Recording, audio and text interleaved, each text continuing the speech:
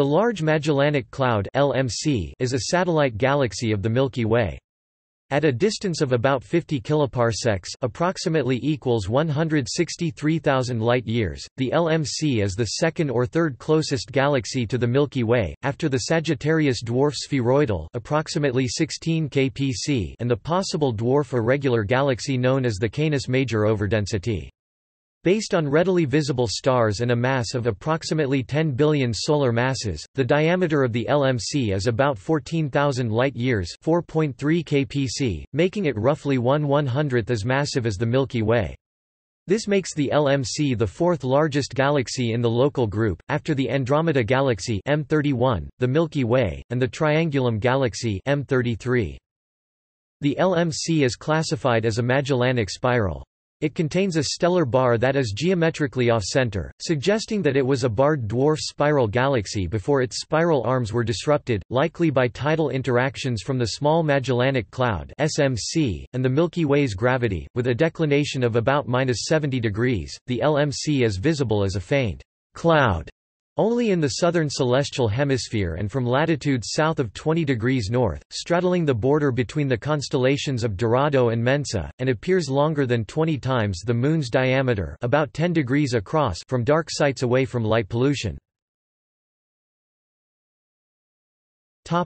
History. Although both clouds have been easily visible for southern nighttime observers well back into prehistory, the first known written mention of the Large Magellanic Cloud was by the Persian astronomer Abd al-Rahman al-Sufi Shirazi, later known in Europe as Azofi. In his Book of Fixed Stars around 964 AD. The next recorded observation was in 1503–4 by Amerigo Vespucci in a letter about his third voyage. In this letter he mentions 3 canapés, two bright and one obscure. Bright refers to the 2 Magellanic Clouds, and obscure refers to the Coalsack. Ferdinand Magellan sighted the LMC on his voyage in 1519, and his writings brought the LMC into common Western knowledge.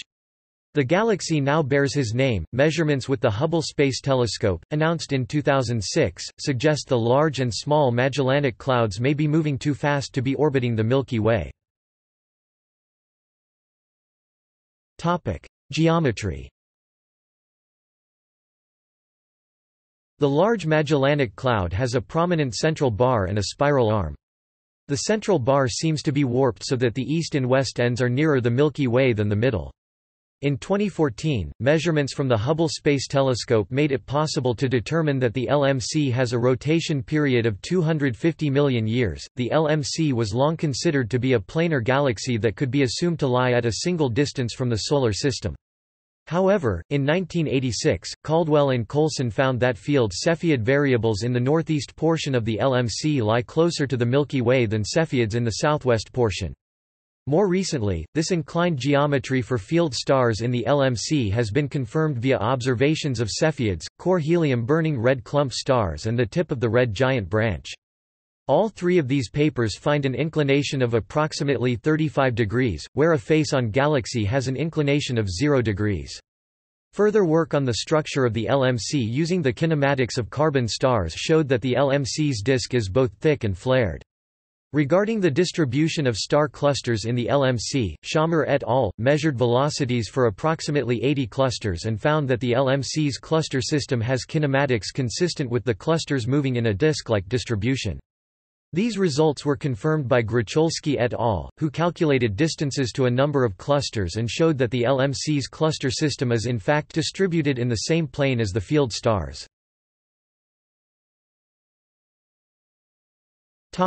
Distance.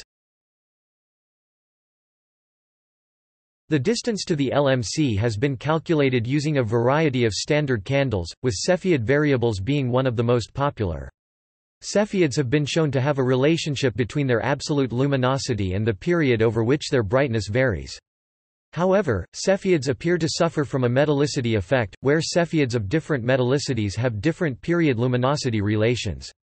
Unfortunately, the Cepheids in the Milky Way typically used to calibrate the period luminosity relation are more metal-rich than those found in the LMC. Modern 8-meter class optical telescopes have discovered eclipsing binaries throughout the local group. Parameters of these systems can be measured without mass or compositional assumptions. The light echoes of supernova 1987A are also geometric measurements, without any stellar models or assumptions. In 2006, the Cepheid absolute luminosity was recalibrated using Cepheid variables in the galaxy Messier 106 that cover a range of metallicities. Using this improved calibration, they find an absolute distance modulus of m minus m 0 equals display style mm_0 equals 18.41 or 48 kpc, approximately 157,000 light-years. This distance has been confirmed by other authors. By cross-correlating different measurement methods, one can bound the distance. The residual errors are now less than the estimated size parameters of the LMC. The results of a study using late-type eclipsing binaries to determine the distance more accurately was published in the scientific journal Nature in March 2013. A distance of 49.97 kpc, 163,000 light-years, with an accuracy of 2.2% was obtained. Topic: Features. Like many irregular galaxies, the LMC is rich in gas and dust, and it is currently undergoing vigorous star formation activity. It is home to the Tarantula Nebula, the most active star-forming region in the local group. The LMC has a wide range of galactic objects and phenomena that make it aptly known as an astronomical treasure house, a great celestial laboratory for the study of the growth and evolution of the stars. As described by Robert Burnham Jr., surveys of the galaxy have found roughly 60 globular clusters, 400 planetary nebulae, and 700 open clusters, along with hundreds of thousands of giant and supergiant stars. Supernova 1987A, the nearest supernova in recent years, was also located in the Large Magellanic Cloud. The Lionel Murphy SNR N86 nitrogen-abundant supernova remnant was named by astronomers at the Australian National University's Mount Stromlo Observatory, in acknowledgement of Australian High Court Justice Lionel Murphy's interest in science and because of SNR N86's perceived resemblance to his large nose. There is a bridge of gas connecting the Small Magellanic Cloud (SMC) with the LMC, which is evidence of tidal interaction between the galaxies. The Magellanic Clouds have a common envelope of neutral hydrogen, indicating they have been gravitationally bound for a long time. This bridge of gas is a star-forming site. X-ray sources. No X-rays above background were observed from the Magellanic Clouds during the September 20, 1966, Nike Tomahawk flight. A second Nike Tomahawk rocket was launched from Johnston Atoll on September 22, 1966, at 1713 Coordinated Universal Time and reached an apogee of 160 km (99 miles), with spin stabilization at 5.6 rps. The LMC was not detected in the X-ray range 8 to 80 keV. Another Nike Tomahawk was launched from Johnston Atoll at 11:32 Coordinated Universal Time on October 29, 1968, to scan the LMC for X-rays. The first discrete X-ray source in Dorado was at RA 05H 20 meters dec-69 degrees, and it was the Large Magellanic Cloud. This X-ray source extended over about 12 degrees and is consistent with the cloud. Its emission rate between 1.5 to 10.5 keV for a distance of 50 kpc is 4 by 1038 ergs/s. An X-ray astronomy instrument was carried aboard a Thor missile launched from Johnston Atoll on September 24, 1970, at 12:54 Coordinated Universal Time and altitudes above 300 km (186 miles), to search for the Small Magellanic Cloud and to extend previous observations of the LMC. The source in the LMC appeared extended and contained the star Epsilon Dor. The X-ray luminosity (Lx) over the range 1.5 to 12 keV was 6 × 1031 W, 6 × 1038 erg/s. The Large Magellanic Cloud (LMC) appears in the constellations Mensa and Dorado.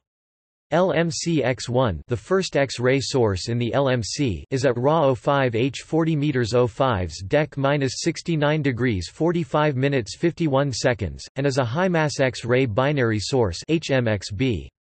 Of the first 5 luminous LMC X-ray binaries, LMC X1, X2, X3, X4, and A0538-66 detected by Ariel 5 at A0538-66, LMC X2 is the only one that is a bright low-mass X-ray binary system (LMXB) in the LMC. DEM L316 in the Large Magellanic Cloud consists of 2 supernova remnants. Chandra X-ray spectra show that the hot gas shell on the upper left contains a high abundance of iron. This implies that the upper left SNR is the product of a type Ia supernova. The much lower iron abundance in the lower SNR indicates a type II supernova. A 16 milliseconds bi-ray pulsar is associated with SNR 0538-69.1. SNR 0540-697 was resolved using ROSAT. View from the LMC. From a viewpoint in the LMC, the Milky Way's total apparent magnitude would be -2.0, over 14 times brighter than the LMC appears to us on Earth, and it would span about 36 degrees across the sky, the width of over 70 full moons. Furthermore, because of the LMC's high galactic latitude, an observer there would get an oblique view of the entire galaxy, free from the interference of interstellar dust that makes studying in the Milky Way's plane difficult from Earth. The small Magellanic Cloud would be about magnitude 0.6, substantially brighter than the LMC appears to us.